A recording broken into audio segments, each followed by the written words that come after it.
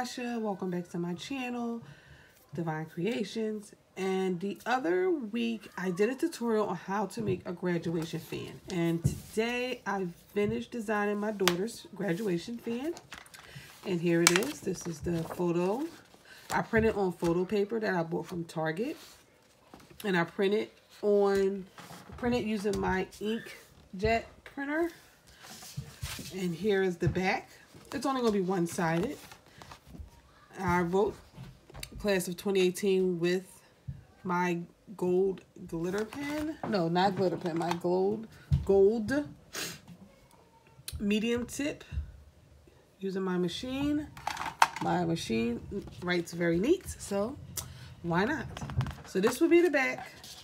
This is the front, obviously, and this is the stick I'm using. I got this from Dollar Zone, the $1 zone. And I'm going to put it together because I was not able to show how to put it together on the first tutorial. So I'm going to do that here. And all you would need is your hot glue gun. Should be ready.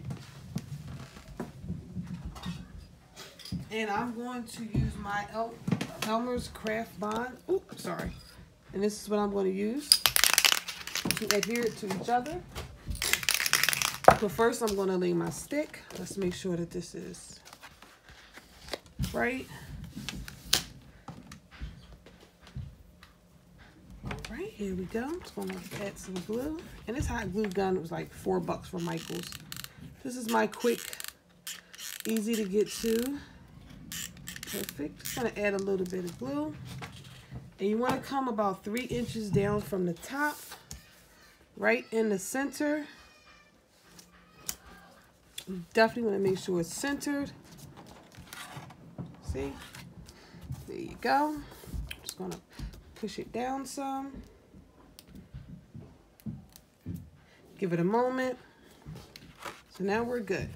This is perfect. Now, what I'm going to do, I'm going to hover this like inside my recycle bin, and I'm going to spray.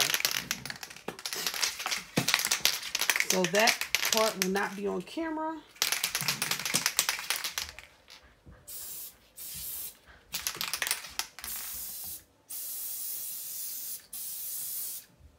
So, as you see, it's sprayed.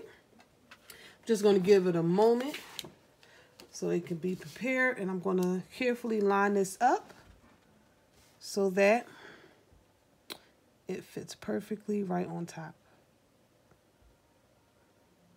And this is very sticky, so you want to be very careful. Get it right the first time. See? Get it right the first time.